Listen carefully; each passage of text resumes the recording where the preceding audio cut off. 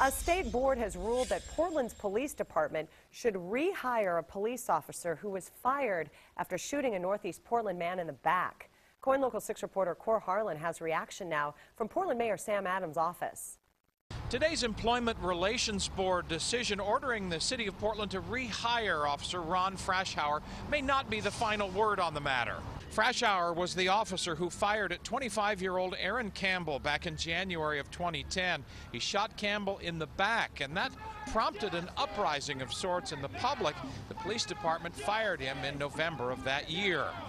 Now, today at a news conference this afternoon, Mayor Adams is accusing the police union of being what he calls selective and offering a distorted story as it relates to the Officer Frashour use of force issue in the Aaron Campbell shooting. We need the ability to implement the appropriate discipline, and that's what we're fighting for here.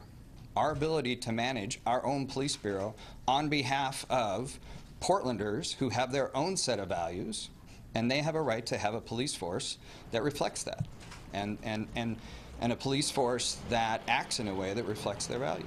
City of Portland has 30 days to respond to the Employment Relations Board decision today. City says, in fact, it is likely to take this matter to court.